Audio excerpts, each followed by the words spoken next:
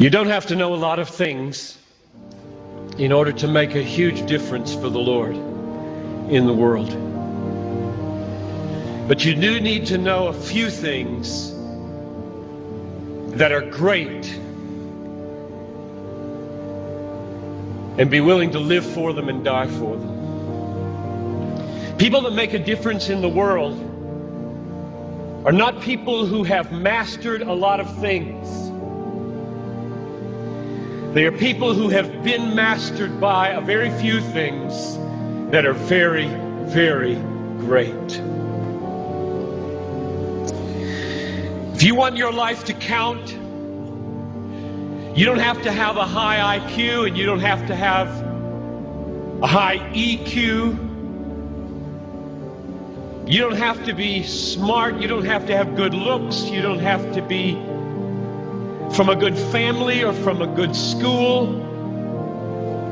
You just have to know a few basic, simple, glorious, majestic, obvious, unchanging, eternal things and be gripped by them and be willing to lay down your life for them, which is why anybody in this crowd can make a worldwide difference, because it isn't you, it's what you're gripped with. But one of the really sad things about this moment right now is that there are hundreds of you in this crowd who do not want your life to make a difference. All you want is to be liked. Maybe finish school, get a good job, find a husband or a wife, a nice house, a nice car, long weekends, good vacations, grow old healthy, have a fun retirement, die easy, no hell. And that's all you want. You don't give a rip whether your life counts on this earth for eternity. That's a tragedy in the making. That is a tragedy in the making. About 3 weeks ago, we got news at our church that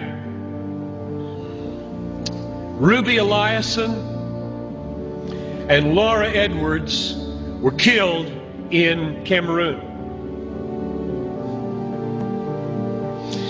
Ruby Eliason, over 80, single all her life, a nurse, poured her life out for one thing: to make Jesus Christ known among the sick and the poor in the hardest and most unreached places.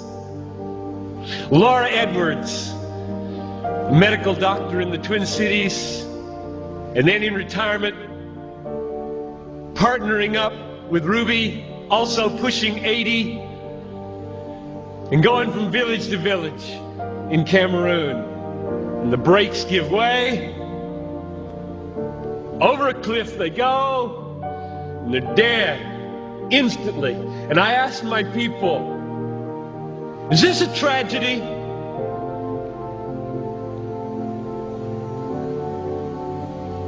Two women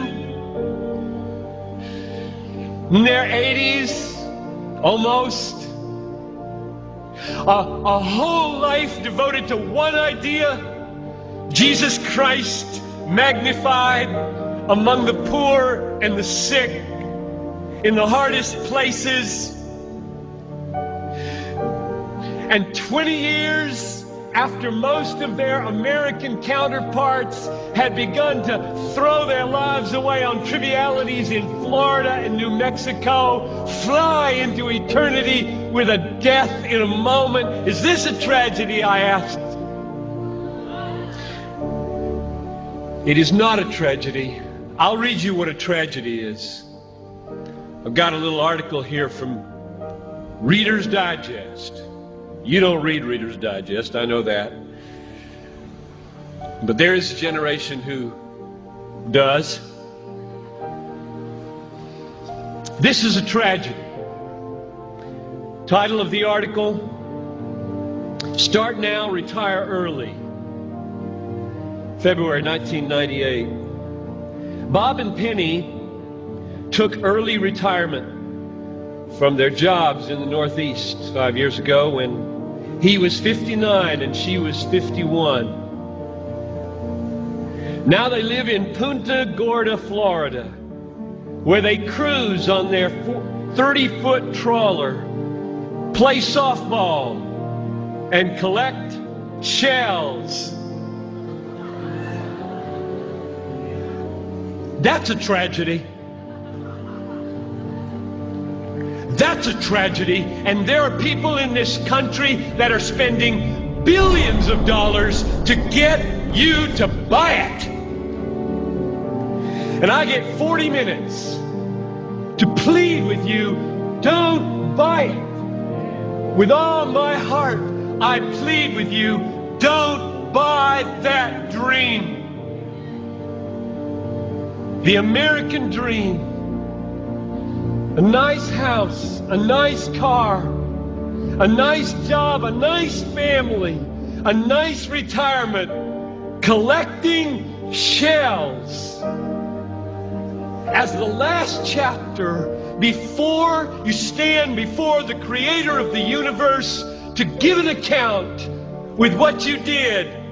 Here it is, Lord, my shell collection. Look, Lord, my shell collection. And I've got a good swing. And look at my boat. God, look at my boat, God. Well, not for Ruby and not for Laura. Don't waste your life. Don't waste it.